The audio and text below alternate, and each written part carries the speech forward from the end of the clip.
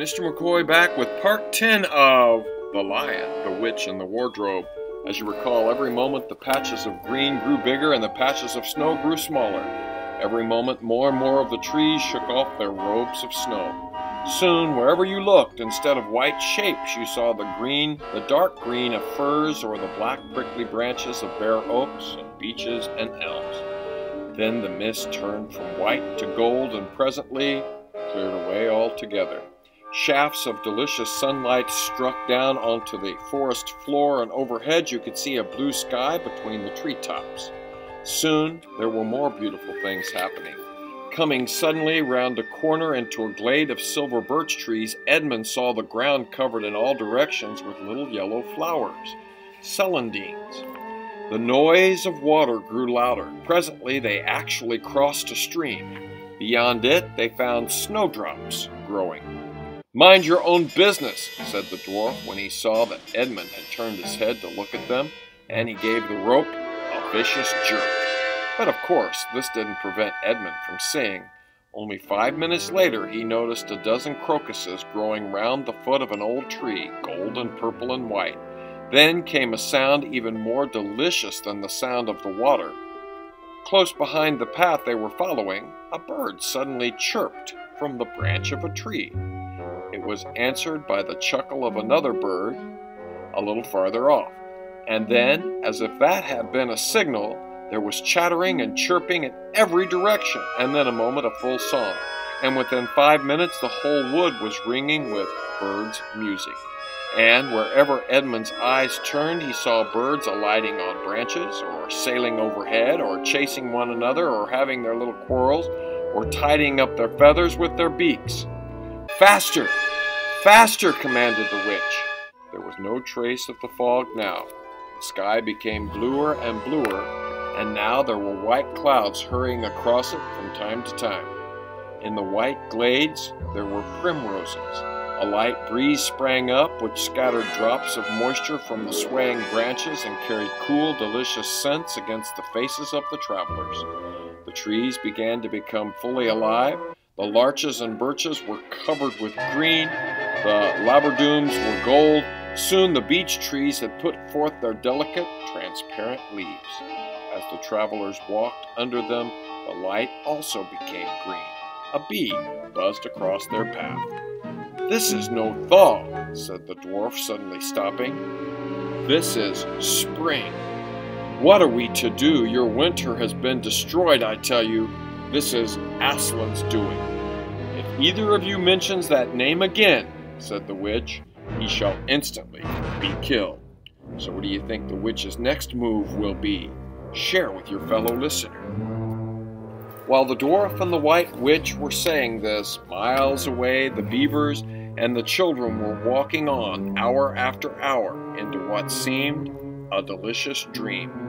Long ago they had left their coats behind them, and by now they had even stopped saying to one another, "Look, there's a kingfisher," or "I say, bluebells," or "What was that lovely smell?" or "Just listen to that thrush."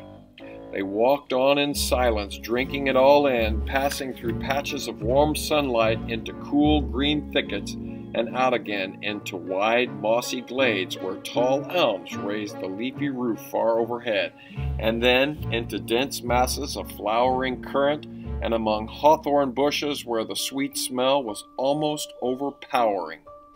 They had just been as surprised as Edmund when they saw the winter vanishing and the whole wood passing in a few hours or so from January to May.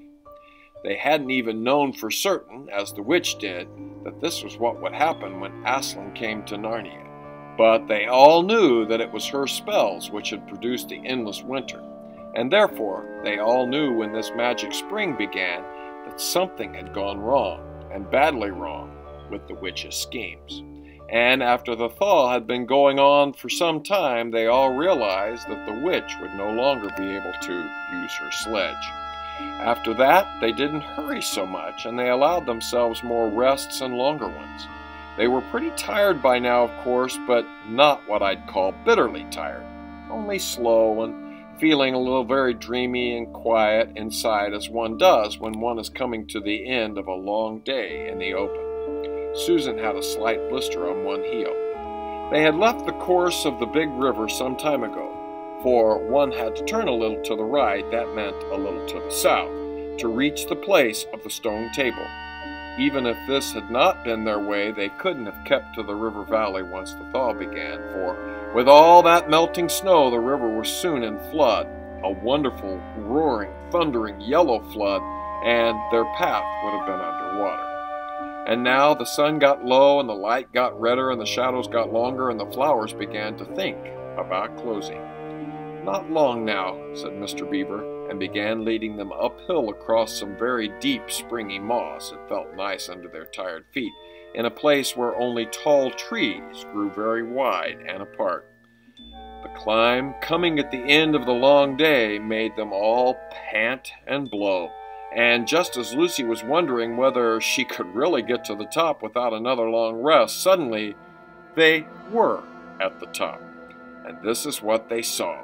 They were on a green open space from which you could look down on the forest spreading as far as one could see in every direction, except right ahead. There, far to the east, was something twinkling and moving. "By gum," whispered Peter to Susan, "the sea."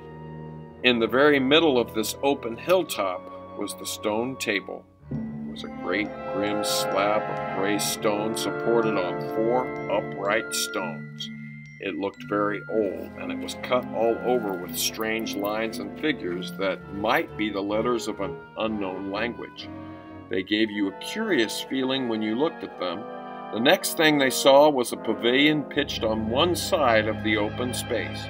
A wonderful pavilion it was, and especially now when the light of the setting sun fell upon it, with sides of what looked like yellow silk, and cords of crimson and tent pegs of ivory, and high above it, on a pole, a banner which bore a red, rampant lion, fluttering in the breeze which was blowing in their faces from the far-off sea. While they were looking at this, they heard a sound of music on their right, and turning in that direction, they saw what they had come to see. So what did they see? Share with your fellow listener. Aslan stood in the center of a crowd of creatures who had grouped themselves round him in the shape of a half-moon. They were tree women there, and well women, dryads and naiads, as they used to be called in our world, who had stringed instruments. It was they who made the music. There were 4 great centaurs. The horse part of them was like huge English farm horses, and the man part was like stern but beautiful giants. There was also a unicorn and a bull with the head of a man, and a pelican and an eagle and a great dog. And next to Aslan stood 2 leopards, of whom one carried his crown and the other his standard. But as for Aslan, the beavers and the children didn't know what to do or say when they saw him. People who have not been in Narnia sometimes think that a thing cannot be good and terrible at the same time. If the children had ever thought so, they were cured of it now.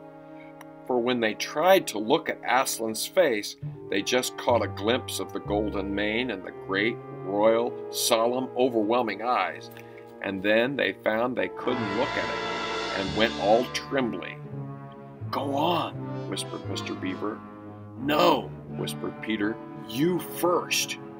"No, sons of Adam before animals," whispered Mr. Beaver back again. "Susan," whispered Peter, "what about you? Ladies first." "No, you're the eldest," whispered Susan. And of course, the longer they went on doing this, the more awkward they felt. Then at last Peter realized that it was up to him. He drew his sword and raised it to the salute, and hastily saying to the others, "Come on, pull yourselves together," he advanced to the lion and said, "We have come, Aslan."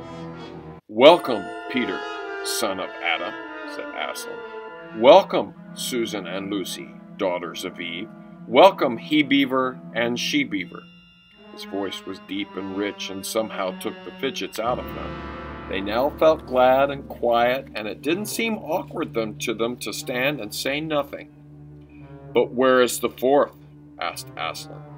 "He has tried to betray them and joined the White Witch, O Aslan," said Mr. Beaver. And then something made Peter say, "That was partly my fault, Aslan. I was angry with him, and I think that helped him to go wrong." And Aslan said nothing either to excuse Peter or to blame him, but merely stood looking at him with his great, unchanging eyes. And it seemed to all of them that there was nothing to be said. "Please, Aslan," said Lucy, "can anything be done to save Edmund?"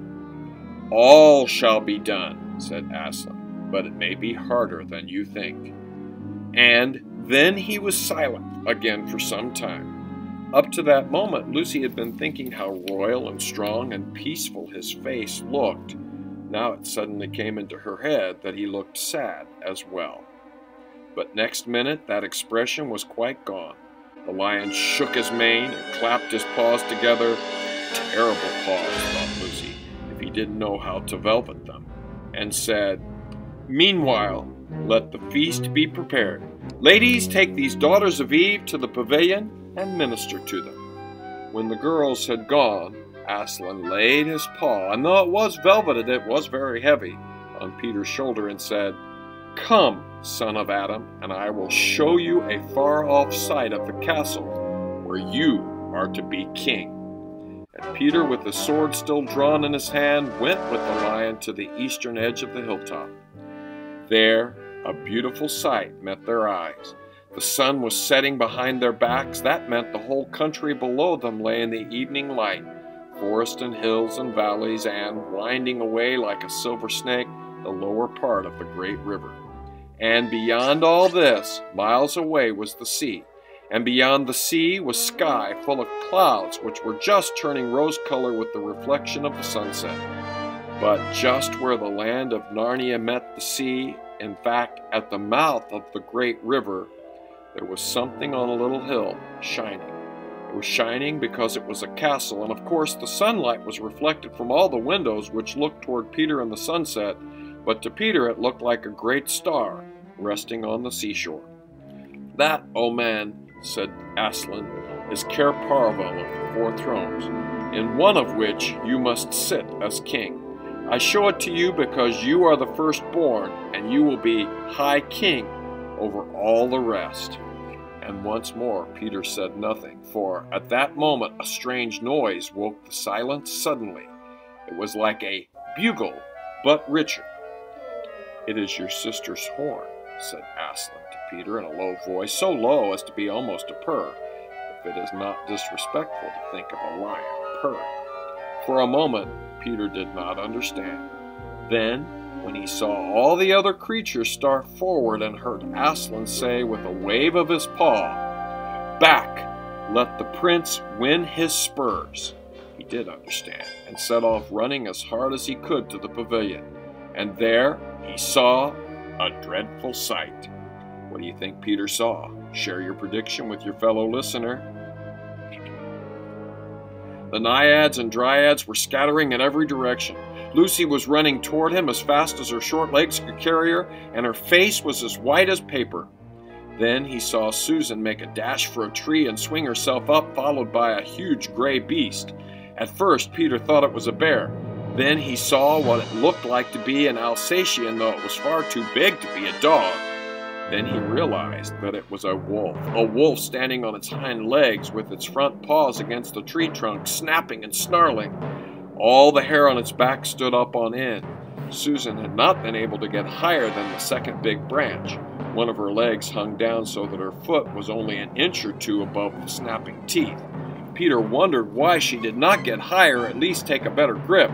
Then he realized that she was just going to faint, and that if she fainted, she would fall off. Peter did not feel very brave. Indeed, he felt he was going to be sick, but that made no difference to what he had to do. He rushed straight up to the monster and aimed a slash of his sword at its side. That stroke never reached the wolf.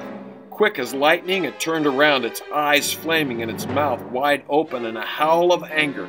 If it had not been so angered that it simply had to howl, it would have gotten him by the throat at once. And it was, though all this happened too quickly for Peter to think about it. He had just time to duck down and plunge his sword as hard as he could between the brute's forelegs into its heart. Then came a horrible, confused moment like something in a nightmare. He was tugging and pulling, and the wolf seemed neither alive nor dead, and its bared teeth knocked against his forehead, and everything was blood and hair and heat. A moment later, he found that the monster lay dead, and he had drawn his sword out of it and was straightening his back and rubbing the sweat off his face and out of his eyes. He felt tired all over. Then, after a bit, Susan came down the tree. She and Peter felt pretty shaky when they met, and I won't say there wasn't kissing and crying on both sides. But in Narnia, no one thinks any the worse of you for that. "Quick! Quick!" shouted the voice of Aslan. "Centaurs, eagles, I see another wolf in the thickets. There, behind you. He has just darted away. After him, all of you. He will be going to his mistress." It's coming now. Share it with your fellow listener. Literal seconds remain of The Lion, the Witch, and the Wardrobe. He will be going to his mistress. Now, it is your chance to find the witch and rescue the fourth son of Adam. And instantly, with a thunder of hoofs and beating of wings, a dozen or so of the swiftest creatures disappeared into the gathering darkness. We'll find out what happens next as The Lion, the Witch, and the Wardrobe continue.